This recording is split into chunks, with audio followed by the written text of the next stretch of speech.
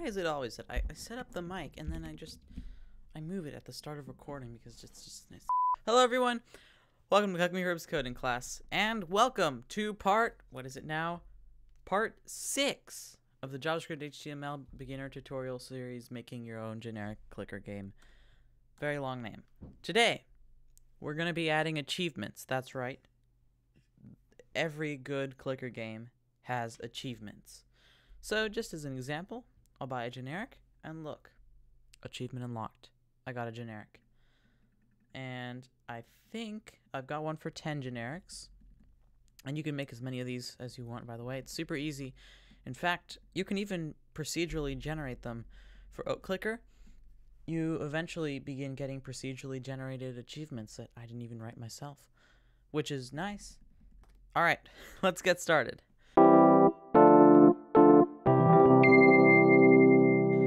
So, to get started, pop open your editor, your code editor here, which I should have had open at the beginning. And I'm going to hit Alt-Z. You don't have to do this. I'm just doing it so that the code wraps around and I don't have sideways scrolling.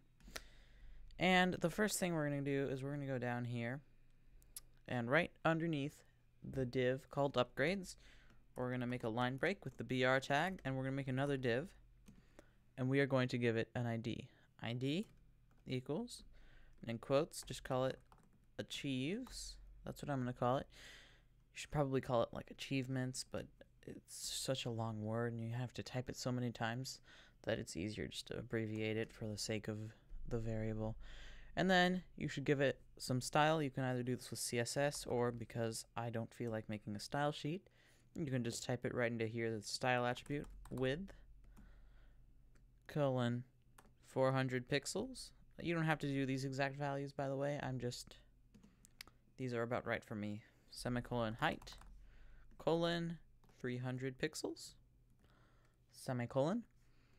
And this one's important. Overflow, colon, scroll. That will make it so that you can scroll down on it, but only once it's full. It'll be nice. Great.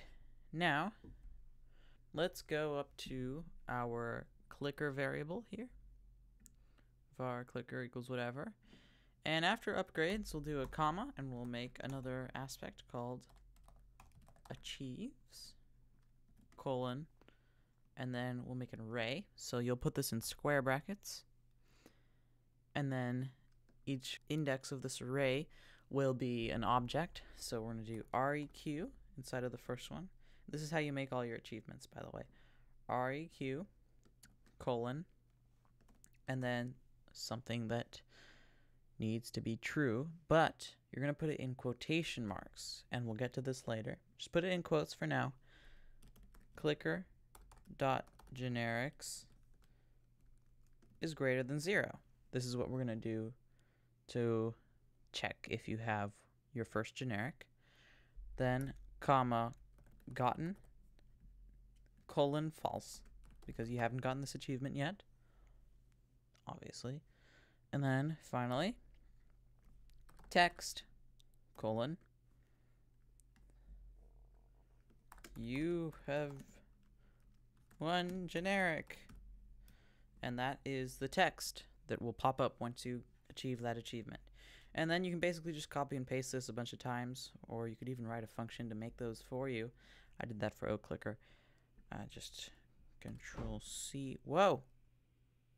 Control-V, and we'll make that greater than 9, and we'll change this to 10 generics. And I don't feel like making any more achievements for now. You can always come back and make as many as you want, and that's what's nice about them. Cool, okay. So now, we're going to go down to the update count function. We're going to go right underneath this if statement here, and we're going to do this.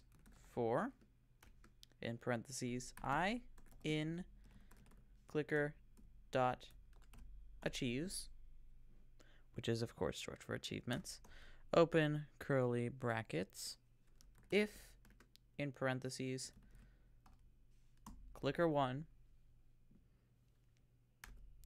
dot achieves in square brackets I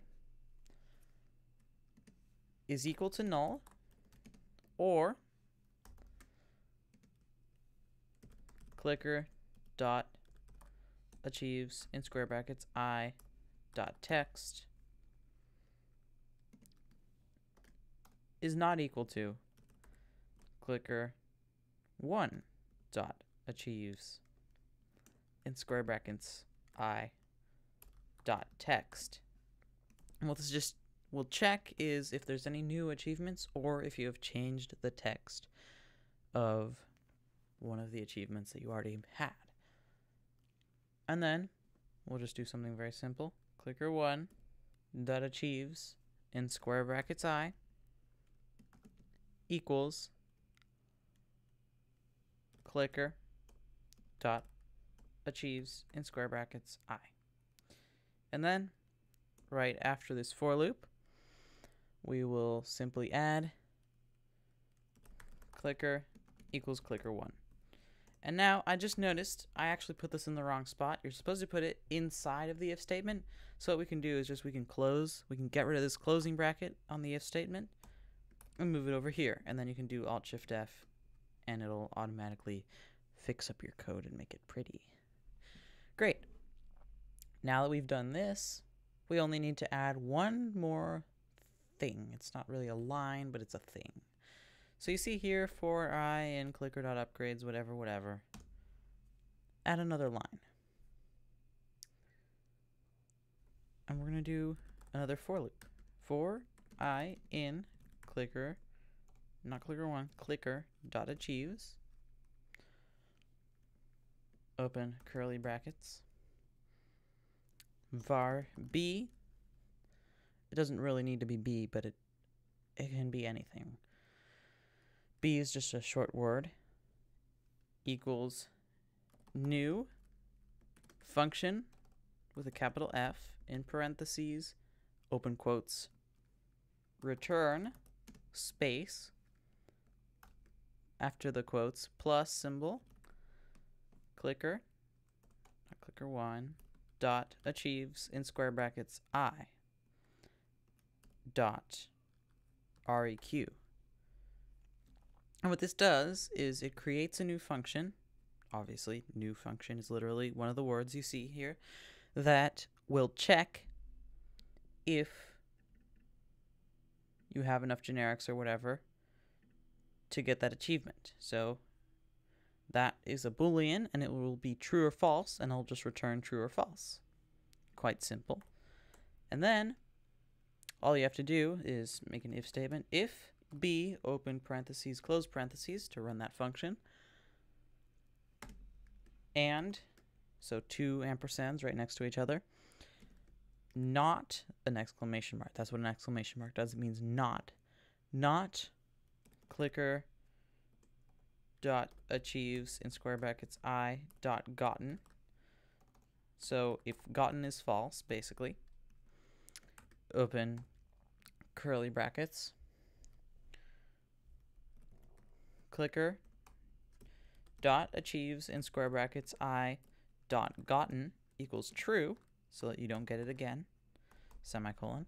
Don't forget your semicolons. And then document dot not get element by ID, no. Query selector in parentheses, open quotes, hashtag achieves dot inner HTML plus sign equals sign to add to it, and then open these weird quotes we talked about before, line break, so a BR tag, achievement unlocked in all caps. Well, it doesn't have to be all caps, you can do whatever you want. It doesn't even have to say achievement unlocked in that way.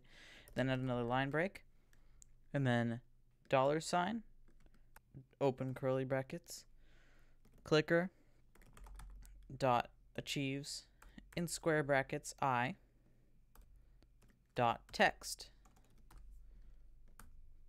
close curly brackets. And then add a semicolon at the end of the line. And that's it. That's all the code. So hit, oops, wrong button. Don't click on that.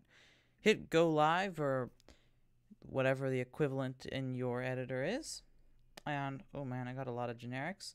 I'm just going to disable JavaScript so I can reset my game. So disable that.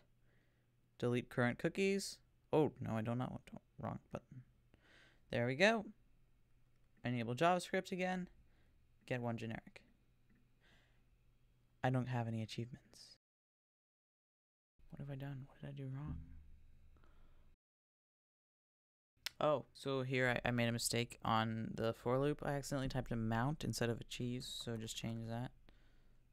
There we go. Okay, I've cleared my game. Let's hit run. No, it's not working. It's not working. Let's go back.